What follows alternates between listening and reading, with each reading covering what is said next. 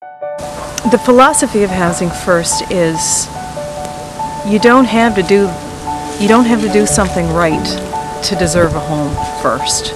Everybody deserves to have a place to live. What does it take for your own life to be successful? And certainly all of us could agree that having a decent, safe, affordable place to live, lay your head every night, not have to worry about where you're going to sleep, is step one.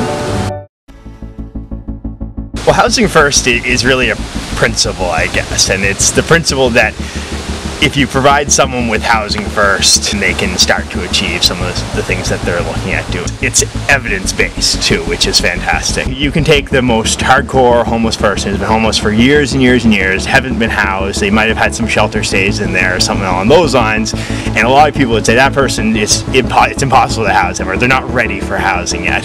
And it says, no, that's not true. You can take any person, and if you provide them with the right supports, you give them the housing first, and then if there's other issues, if there's addictions issues on the go with them, basically it says, worry about those afterwards. No one's going to address some really serious issues, really deeply buried stuff. You're not going to get at those issues until the person's housed. Housing First is also about, that follow-up support. It's the housing first, but what comes second is the support, which enables them to work on some of these other issues which have contributed to their homelessness over the years. The support, it just means having someone to talk to when you need it.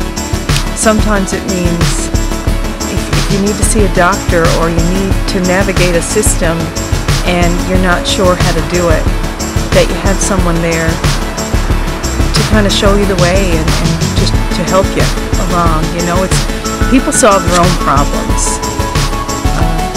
They just need someone to help them kind of find a way to do that sometimes. Housing First is also about choice. So a lot of times when people are in situations where they're homeless, they might only be presented with one option. Here's your option. You can move out to this place. They're kind of told, or how it's presented to them is that it's their only option. It's the only thing you can afford. You can't afford an apartment, so you got to go live in this bedsitter. And well, if you're only presented with one option and you're not given legitimate choice, that may not work for you on a long-term basis. So Housing First goes on the principle of choice as well, that the individual has to feel like they have some choice over where they're going so that they feel good about the place that they're moving into. And oftentimes people can't do well if they're living in a bed-sitting room and they don't have the supports that they need and they don't know who's living in the room next door to them. But when you have a home that's supported and you feel some level of safety in your house, and you know somebody cares about you, I think it makes a big difference. What I relate to is my own life, and for anyone listening to this, their lives.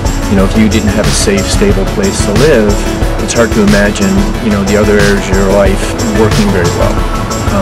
So to provide someone with a decent, safe, affordable place to live is step one in terms of, dealing with all those other issues that stand in the way of the lives of young people.